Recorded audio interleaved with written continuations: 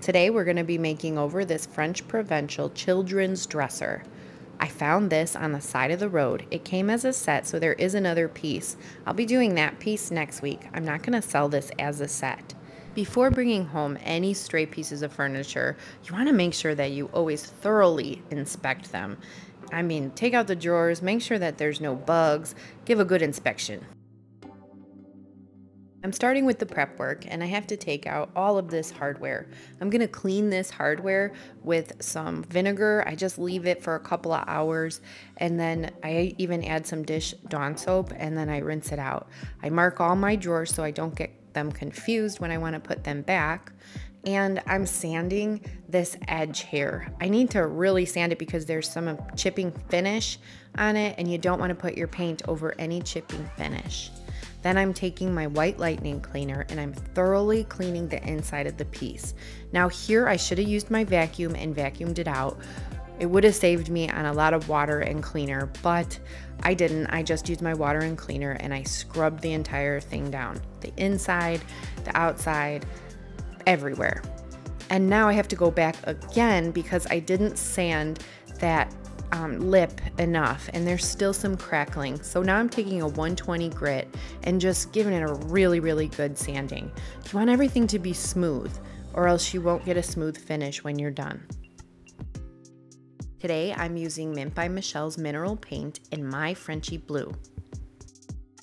You want to be sure to give all of your paints a good stir before you start painting with them, because you want to mix all the properties together. This is my first time using this paint, so I just wanted to get a good feel of it. I wanted to see what the consistency was going to be like, because that all matters on which brush you're going to use and how you're going to apply your paint. So I went with the Dixie Belle mini brush for this because it's pretty flat and one of my favorite brushes. I'm immediately liking the way that this paint goes on. It's pretty thin. It's not like chalk paint. So it's going on really nice and smooth. As you know, if you've seen my other videos, you know that I always like to prime my pieces, but there was really no reason to prime this piece. It doesn't have any odors. It's not real wood, so I'm not gonna have a lot of, there's not gonna be tannins. It's not a shiny surface, so this was the perfect piece to use this paint on. And you don't even need a primer when you're using this paint. It's not required, so that's good. And another thing about this paint that I want to make sure I say is it has a built-in sealer, but it does dry chalky. So it's up to you if you want, if you want a satin finish, you would just add your satin coat. If you're fine with the chalky, you can just leave it. I was really impressed by the adhesive properties of this paint. There were a few times, and I will show you in a few minutes, there's a few times where I was scratching on accident and the paint stayed on. So I was really thrilled. When you're using a mineral paint, you want to kind of go in the same direction. You don't want to go all over. And this is self-leveling, so you want to give it enough time to dry so that it does self-level for you. If you add your second coat, right away, you're not going to have self-leveling and you're going to see your brush strokes. So give it an hour or two, let it dry, and then come back and add your second coat.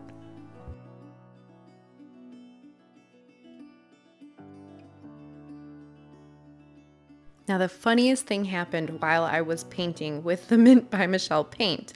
I got a package in the mail from Janelle Goody over at the Goody Girl shop on behalf of Mintt by Michelle, and there were Mintt by Michelle brushes inside.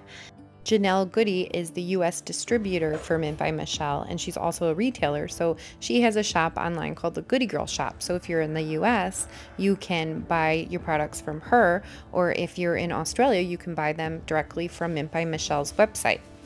I believe that there are retailers in other countries too, so you can check out the websites down below in my description box, and I'll leave some links. So this is my first time today using these Mintt by Michelle products, and I'm really enjoying them. I like the brush a lot. It's really soft, so I can see even blending with it, and using this paint for blending is a huge possibility. I'm not going to do it today because it's my first time using the paint, and I really want to get the feel for it. I want to share what I like about this brush. When I'm blending, my go-to brushes are usually the Dixie Belle Mini, and that's because it has the right amount of bristles and it's not super firm. So it's a thick brush without being firm. This brush is kind of the same way. It's oval shaped. The bristles are really soft. So that makes a difference on how my paint is going to look when I'm done painting. A lot of the cheap brushes, they just don't have enough bristles in them. So when you're laying down your paint, you're not getting that smooth finish. This is the Remarkable Garden Transfer by Mintt by Michelle. There's this one whole centerpiece, and then there's all these little pieces. I already have planned what I wanted to do with the whole centerpiece, and I wasn't going to use these transfers on this piece, but it's just calling me. It's calling me and I have to use them. So I'm going to use the little pieces that were on the top that you see here, and then I will save these for my other project. As you can see, this transfer is so detailed and beautiful. I love the colors. So I'm thinking about putting the transfers in 2 of the corners, and I have to cut the transfer out first. After figuring out where I want to place the transfer, I take it off the backing paper and I stick it to the dresser like a sticker. I decided I wanted it to overlap a little bit over to the side because I'm not going to put anything on the sides of the dresser, so a little bit of the transfer will give it some color. Mintt by Michelle papers come in a bag, so there is a stick that they provide inside the bag, so I'm using that to rub the transfer on. And this is actually where I started to scratch the paint. It is the next day after I had painted the dresser. I let the dresser sit overnight before applying the transfer, and I scratched where the paint is and it did not come off. So I was really impressed by the adhesive properties of the Mintt by Michelle mineral paint. And right where the drawer and the frame meet, I just take my razor blade and I cut the paper there. Then I slowly take the front paper and I start peeling it off, and that transfer is just sticking to my piece.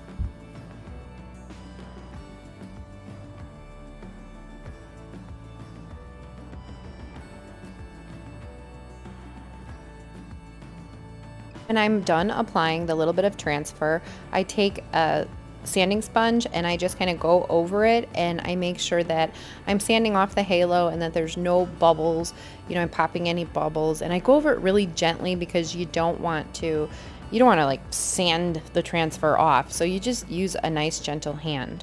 And now I'm gonna build out because I don't want to just leave this little tiny piece of flower in the corner. I want to build out on it and make it look a little bit thicker and more balanced. So I just cut up some of the other pieces and I start applying them to the dresser, and I'm going to show you the whole process of this corner. Found it really easy to get in any of the curves. Sometimes I have a really hard time getting the transfers in the curves without, you know, breaking it apart, but this went on really smooth for me.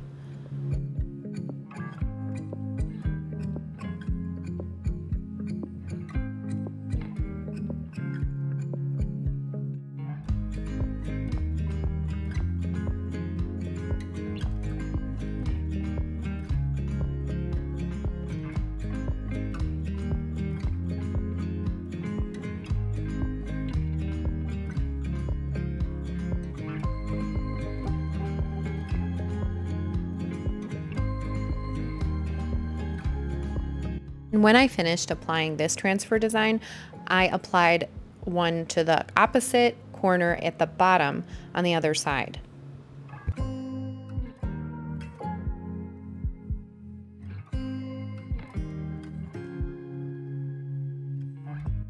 Now to seal the transfer and to seal my piece, because I do like the satin finish, I'm using Country Chic's top coat.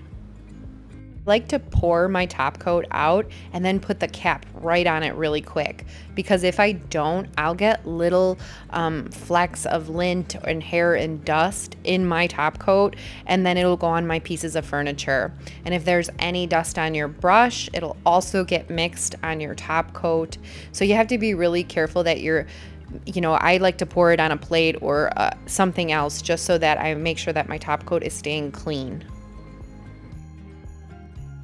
When I'm applying the top coat, I'm just trying to get a nice smooth finish, and I'm trying to cover everything. I don't want to get streaks, so make sure that you really mix your sealer up before you use it, and that'll help with less streaking. I like to take my time when I'm applying the top coat. I apply it in rows, and I try to not overwork it, so I move quickly.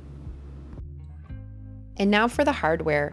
I let my hardware soak for about 6 hours in some vinegar and some Dawn dish soap, and then I just wiped it with a rag. Most of the tarnish came off. It looks pretty clean, but I want it to be a solid color. I want it to be a little bit more uniform, so I'm going to apply Dixie Belle's gilding wax in bronze on all of the hardware, and that's just to kind of shine it up and make it a little bright. The color of the dresser and the color of the transfer, those are complementary colors. Orange is complementary to blue, and the orange is not like a super orange. There's some pinks in it, and the dresser isn't super blue. It's got some greens in it, so they complement each other very well. And I thought that the bronze would give it just a unique look instead of using gold or silver. Now I am taking a teeny tiny bit of gold gilding wax. I even dab it off my finger before applying it, because I just want it to have sort of an antique bronze look to it.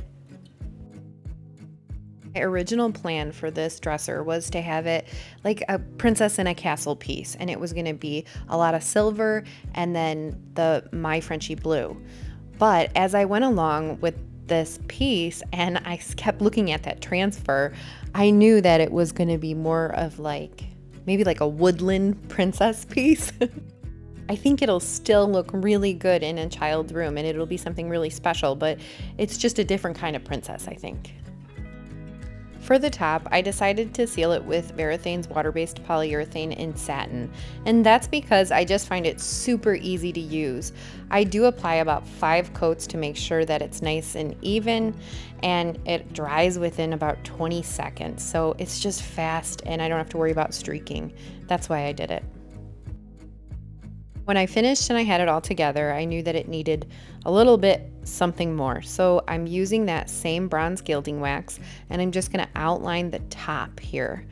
I know a lot of furniture painters remove the piece here that I'm painting, but I didn't. I decided not to do it because it is a child's piece and it's just a little cute add-on. So I didn't really find it necessary to remove it, but I do think that's brilliant when you're working on a piece maybe for an adult to update it. I didn't find it necessary for this one. Gilding wax is oil-based, so it's pretty tricky to work with. I have a little baby wipe here, and anything that goes out of place, I need to wipe it immediately. It comes off super easy if you wipe it immediately. I go down to the legs, and I just add a little bit of that gilding wax to the little design on the legs, just to give it some more balance.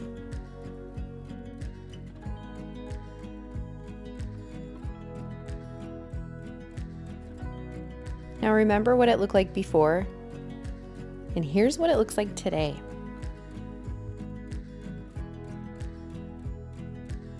I just love this color combo. I love the bronze with the transfer, and it's almost like a duck egg kind of color, the My Frenchy Blue.